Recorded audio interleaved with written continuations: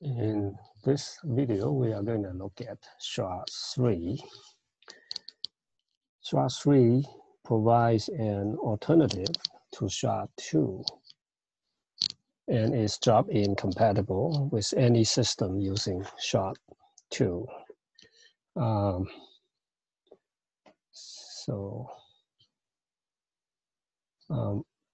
SHA-2 is actually a family of several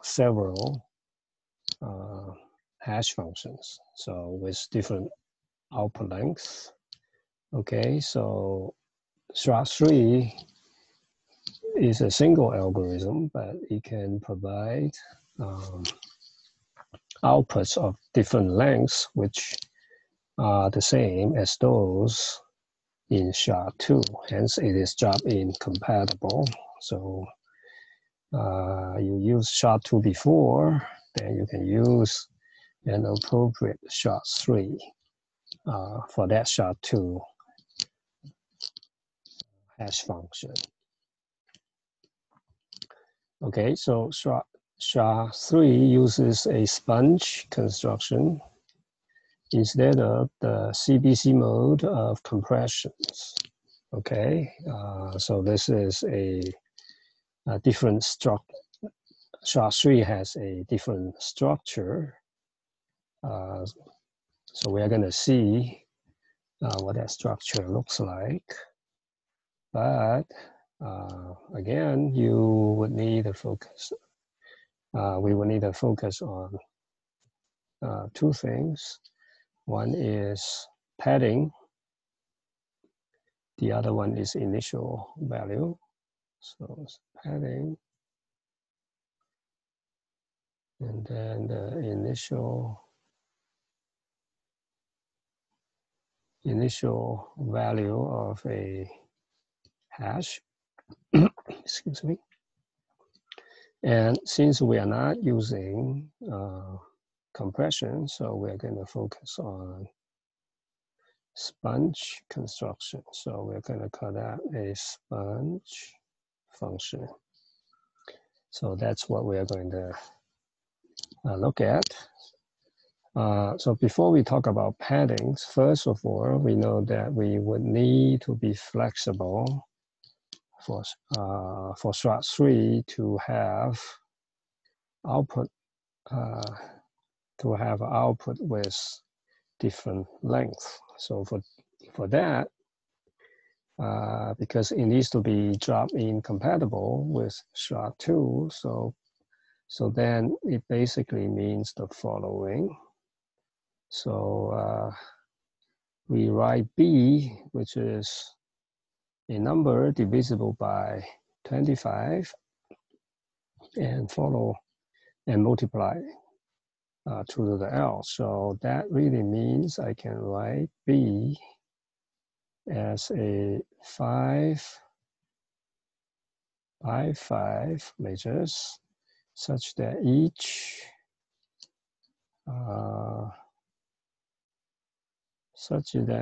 element in this matrix is a L-bit binary string. So this is L-bit binary string, where L is between 0 and 6. Okay, so okay, so actually when L is equal to 0, it is too trivial. Okay, but nevertheless, so that's what this B is. And then we rewrite B into R plus C, such that C is twice as big as your output length, small gamma. Okay, so that is C. So then R is called rate and C capacity. Okay, so that's twice as the output length. So let me now erase this. And we can move on to the next slide.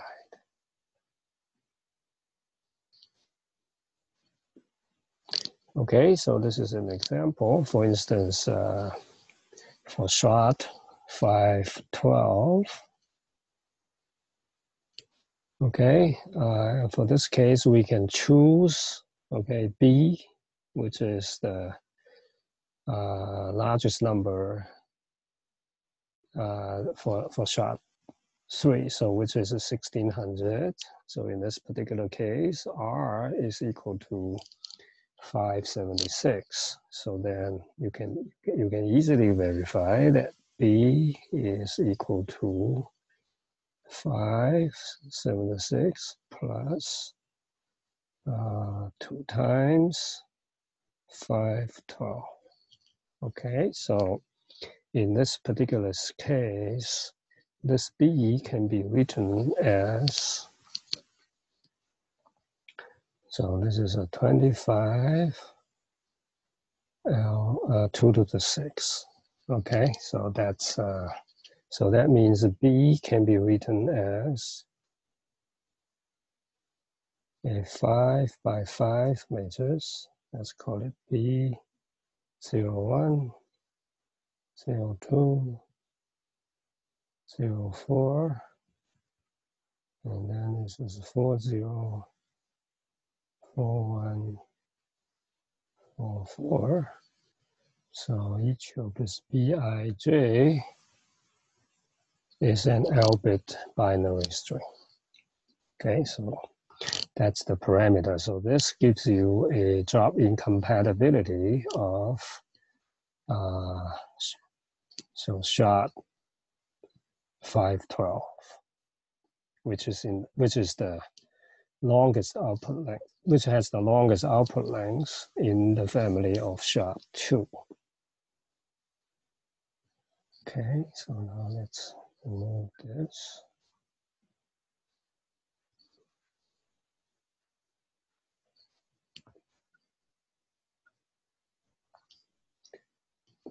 Okay, so now let's look at setup.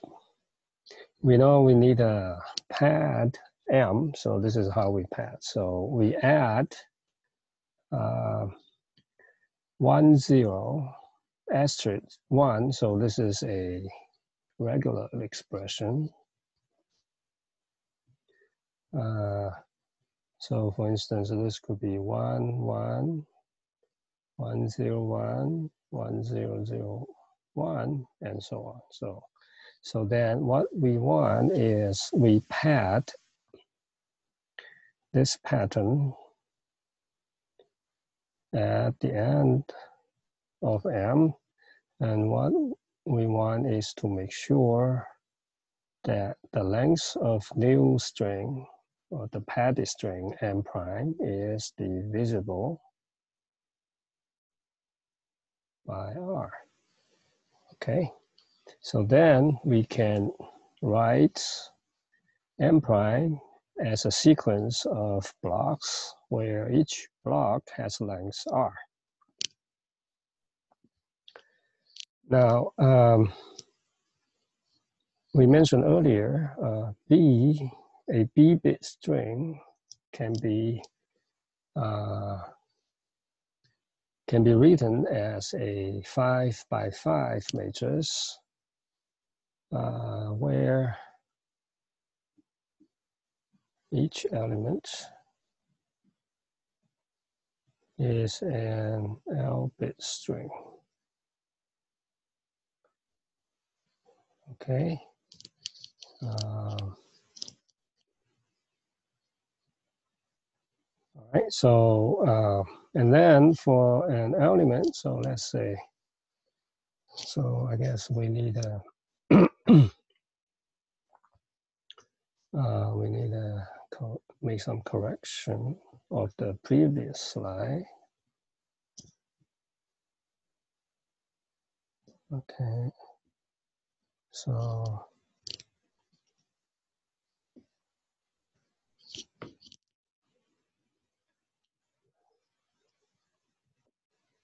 okay,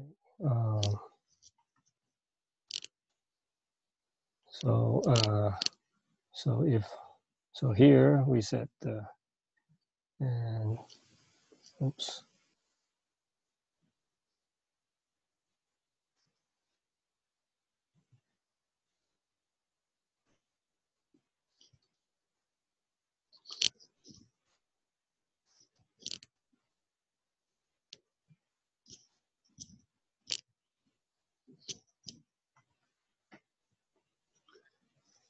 here is a b-bit string. Can be written as a 5 by 5 matrix. Okay.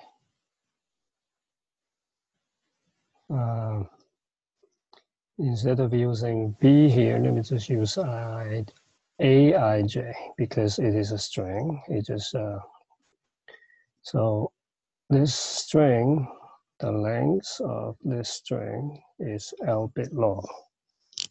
Okay, so please make a note on this. So now let me remove this.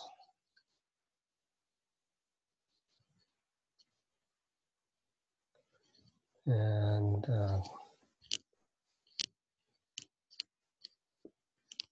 so in particular, in this case, we have a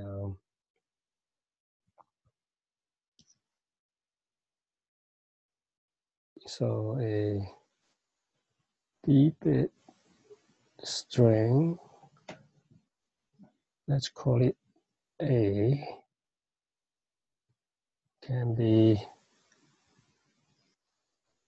written as a 5 by 5 matrix, where this is A01,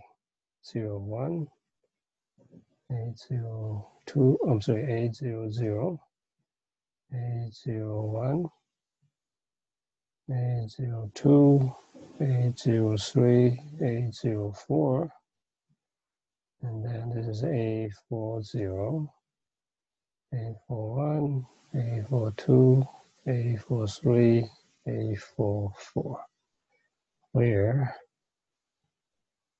the length of each Aij here is equal to 6. So again, I would need to make this correction here. So now let's move this.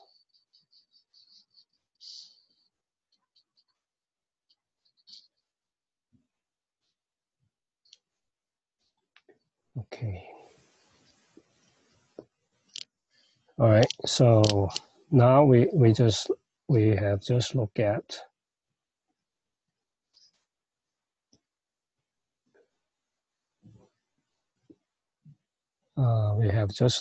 that we can represent any b-bit string A as a 5 by 5 matrix such that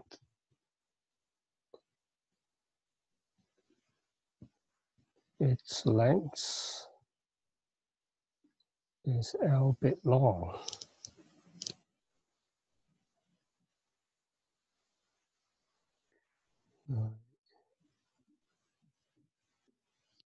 Okay.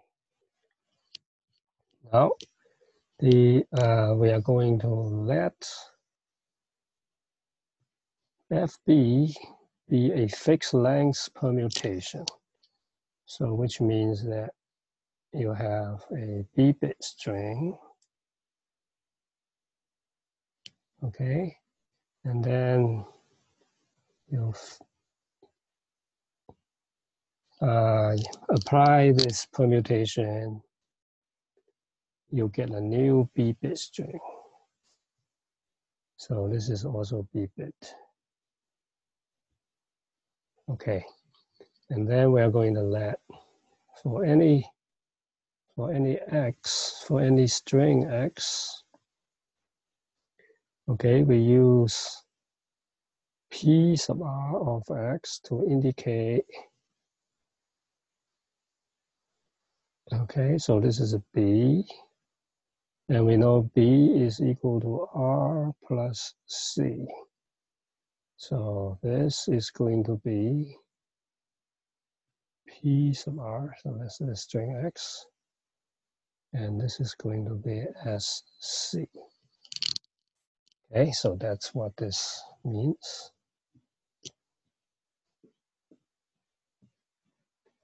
All right.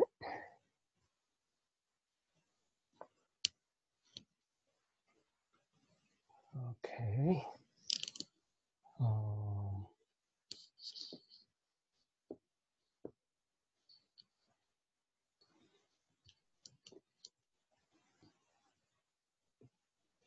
Okay, so now let's look at a how do we construct a sponge function. So this is sponge. So basically, sponge really means you absorb some water and then you squeeze some water out. Okay, so this sponge has two faces. Okay, so sponge has two faces. One is absorb, the other one is squeeze. So you need to absorb first and then squeeze after you have absorbed something. Okay, so now the absorb phase is this. So let's look at this picture. So this is your initial value. And then so this is a B bit initial value. And so we are going to, now remember each of these blocks is R bit long. So we use this part to exclusive OR M1. So that's what it is. And then it get the suffix. Okay, so you apply this permutation for n rounds. Okay, so this is, if you look at it, it's sort of like, if you think of each of these, it's one round of operation. So this, so you get this input, which is the exclusive OR of the previous prefix, okay, R prefix. So then the suffix also goes to this permutation. So until you get down here. So this portion is absorbing, okay? And then after that, you squeeze things out. So the things you squeeze out is your hash code. So you squeeze H1, you do this for a number of times, okay? Then you get HN, okay? So it's squeeze. So so the function you are going to use is still the same permutation. All right. So the squeezing, it just takes the first R prefix, takes the R prefix, okay, of each of these. So of each of these, the output, okay. All right. So let's see how we can construct an FB, this permutation.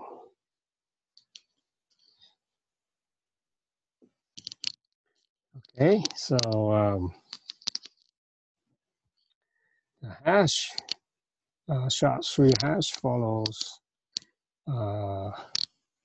cat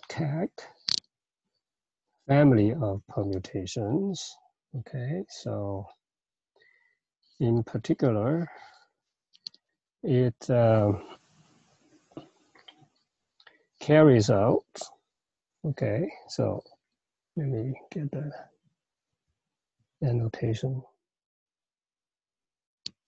Okay, so you first write your initial A, your initial input A as a 5 by 5 state matrix where each element is an L-bit long binary string, and it carries out 5 operations.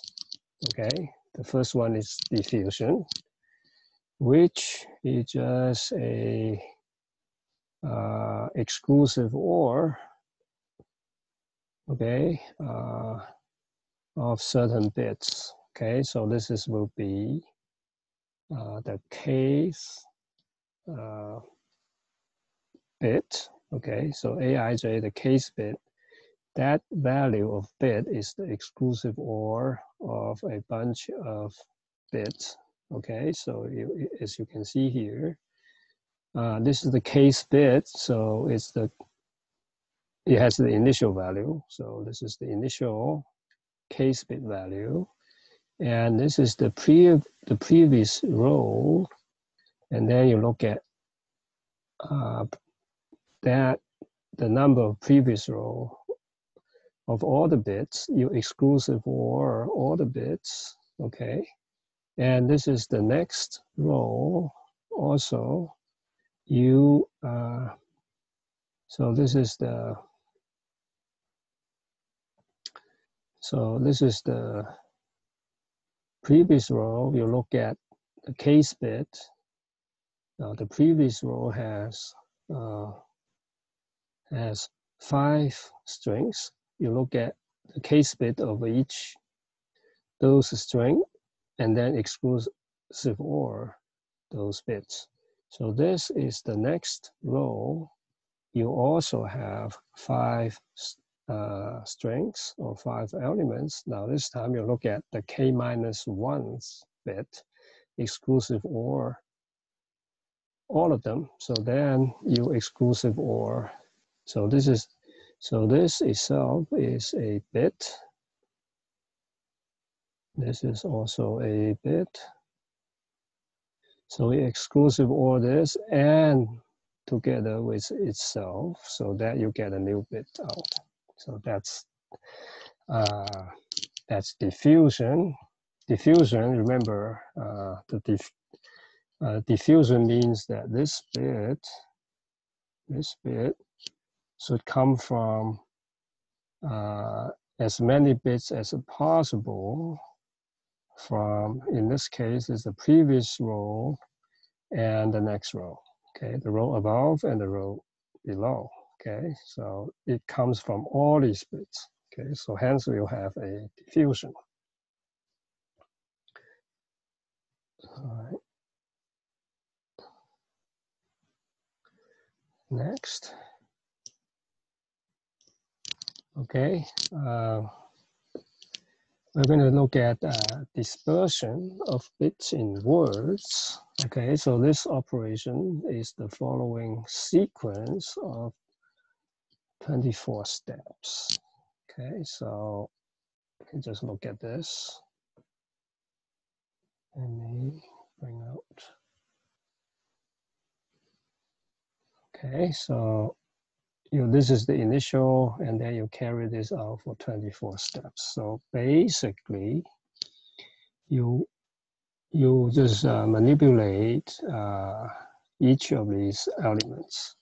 Okay, you have 25 elements, but we only do it. So this is for each. So I starts from 1, okay, and j is 0. So you manipulate each element, and then dispersion of words. So this is at the bit level, and then at the word level. So you do. So this is 25 operations. So you just move around, right? Sort of like a move around. And then the fourth operation is nonlinear map. Okay, it's nonlinear because now you are applying negation. Okay, so you negate certain bits, and then you take an AND and then exclusive OR, and then the last one is symmetry disruption. So in that case, you use a round constant.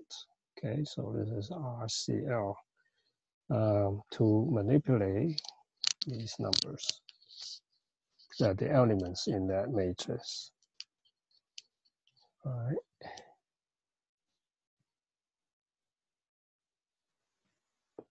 So these are the RC values.